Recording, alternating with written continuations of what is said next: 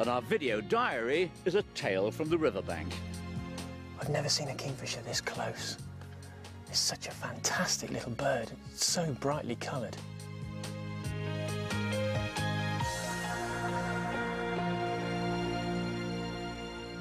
This week's video diary is a tale from the riverbank. Countryfile viewer Rob Weaver is passionate about filming wildlife. It's something that takes a lot of patience, but he thinks it's worth it. This summer he headed to the River Teame in Worcestershire in search of some very special creatures.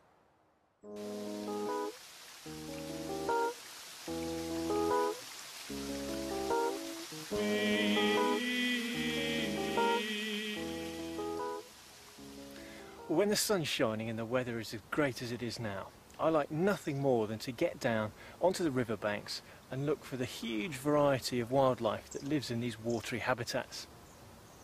Well, the great thing about watching wildlife on the riverbanks is the different species associated with different parts of the river.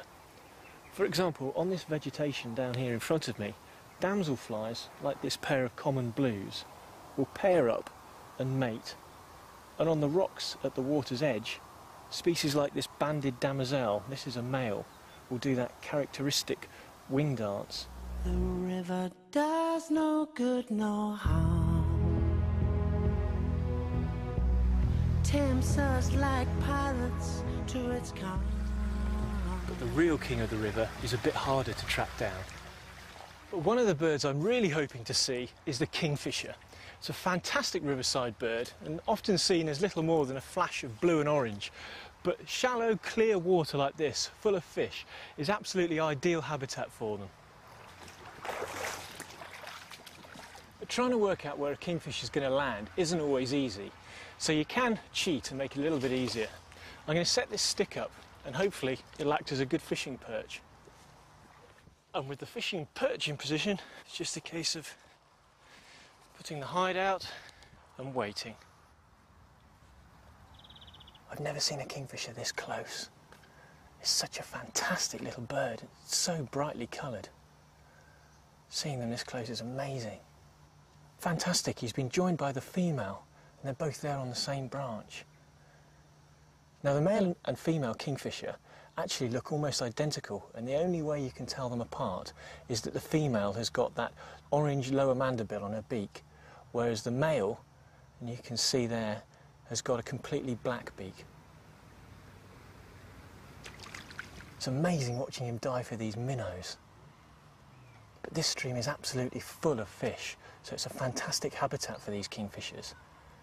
At this time of year, they'll actually be feeding their second brood of chicks. The giveaway to telling how a kingfisher's got chicks is the way a fish is pointing when it's being caught. A kingfisher will always swallow a fish head first, so the fins don't get caught in its throat. But you can see here, this male is holding the fish the other way round. That means he's getting ready to drop that off to one of his chicks, so they can swallow it the right way round.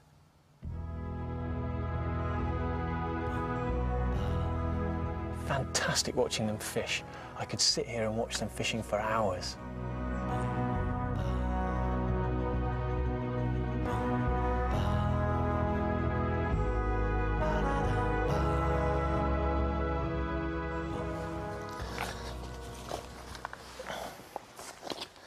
Well, in the faster, shallow sections, different species, like this female grey wagtail, are found. She'll spend her life dashing between the stones, finding small insects amongst the rocks, which she'll then take away to feed her chicks.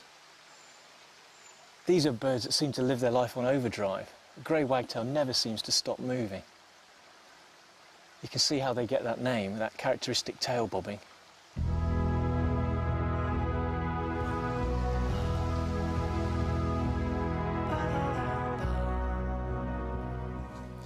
At the other extreme, high up in the riverbanks, these sand martins have excavated their nesting tunnels and are busy catching the thousands of insects that congregate over the water at this time of year to feed their chicks.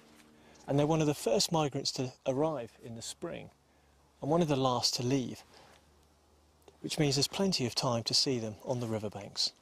The river will flow forever as long as you are with me. And our thanks to Rob Weaver for his video diary.